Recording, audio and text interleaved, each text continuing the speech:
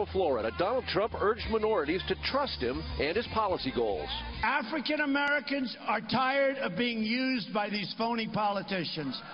Hispanics are tired of being used by these phony politicians, believe me.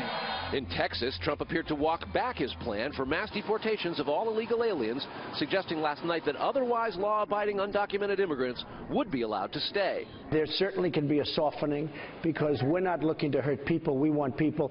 We have some great people in this country. Trump during the primaries accused his GOP rivals of backing, quote, amnesty for what he outlined last night.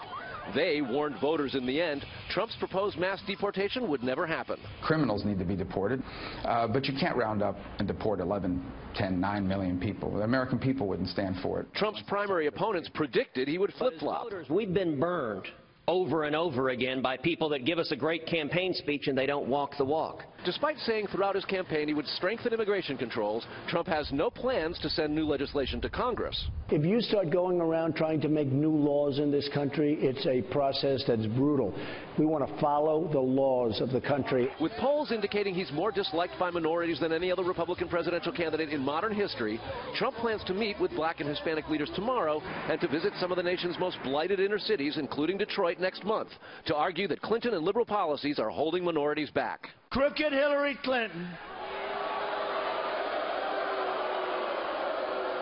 discriminates against African American students by opposing school choice and because she is owned and paid for by the education bureaucracy and, of course, Wall Street. Trump's supporters and surrogates in recent weeks have suggested without evidence that Clinton has health problems.